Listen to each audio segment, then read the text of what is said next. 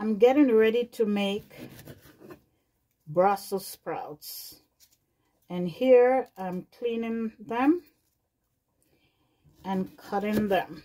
So I'm gonna do the same thing to all. So I've gone ahead and cut and clean my Brussels sprouts. Now, Brussels sprouts is a vegetable that it's not a likable vegetable. So what I'm going to do is I'm going to season it up. I'm going to add some carrots strips that I had. I'm going to add that in there. And then when it's cooking, I'm going to add some green pepper. I'm going to add some green onions. I'm going to have some, I love white onions, the flavor of white onion in dishes like this.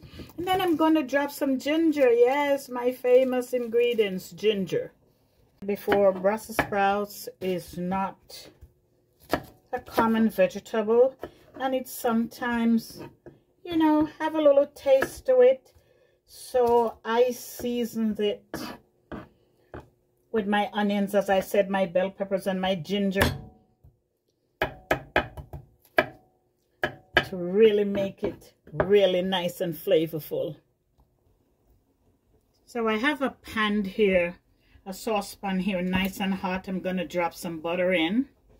I'm going to also put it less than a half of a teaspoon of oil, because I don't want, in my previous video I told you, for me, when I mix my butter with oil or olive oil, it doesn't burn.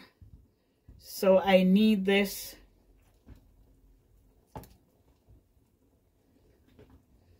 And while it's finished heating up, I'm just gonna pour my Brussels sprout, my carrots in, because the carrot has a sweet taste, and what that will do is flavor the Brussels sprouts, so it doesn't have that taste that sometimes we don't like. So I'm just gonna go ahead and let that saute. While it's sauteing, I'm going to go ahead and add some seasoning. I'm gonna add my butter seasoning, butter and garlic. I love it. Love my food to be flavorful versus hot. I don't like peppery food, and that seasoning really works for me. So I'm just gonna let them continue to enjoy themselves together for a minute. So she's almost done to where I can add all my fresh seasoning. So I have all that seasoning going in there.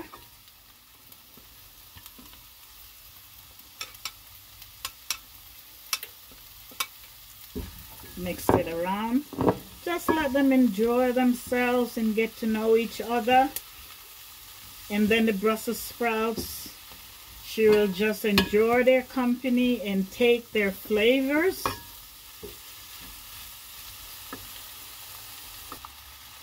So she's doing really, really good.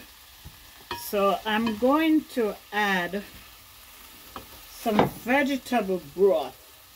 And again, I love flavors. So the vegetable broth will cut that little, you know, that little taste that we don't like in the Brussels sprout. It will cut that again and just take on the flavors and just give it a nice taste. So while that is happening, I'm going to cover her for her to simmer. So we're going to open her, and she is looking good. She's almost done. And let me give you another tip, guys. When you're cooking green leafy vegetables, don't cover your pot for long periods of time, because it makes it look brown. When you leave it open, it comes out with that nice bright green flavor. There she goes. Everybody has become friends. And they're ready.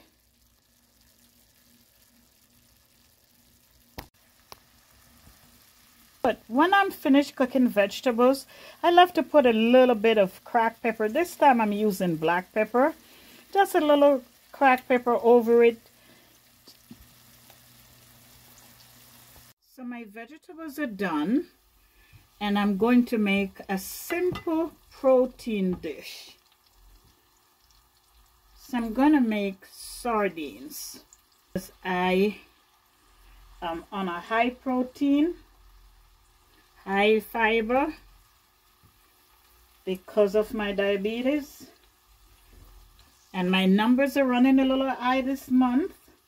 So I'm intentional about preparing meals to assist me along with exercising to get my A1C down, because I've been really eating. I've been eating bad lately. So I've decided to go back to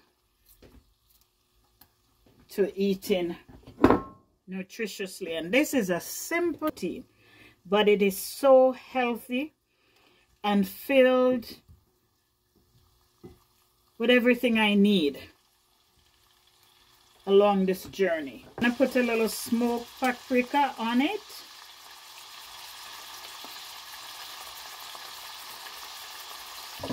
And I'm going to use my zesty Italian seasoning. I love my zesty Italian seasoning. Just kick it up a notch.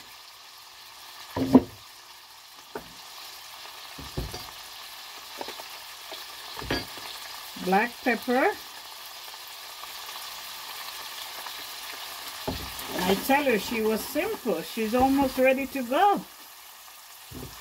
And now I made some homemade hot sauce.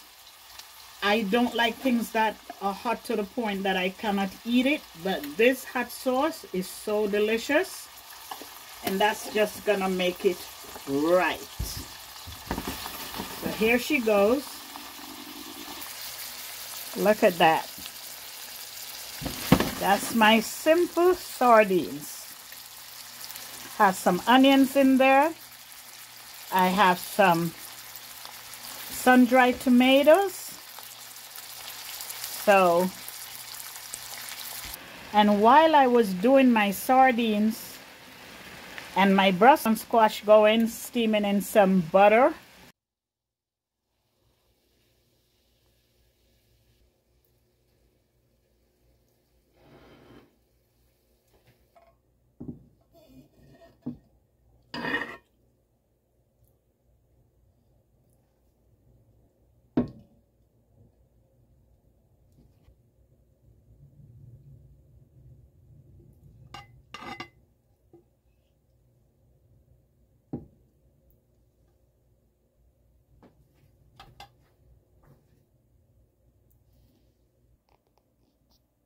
look at that. Look at the colors. And this is what a diabetic plate should look like.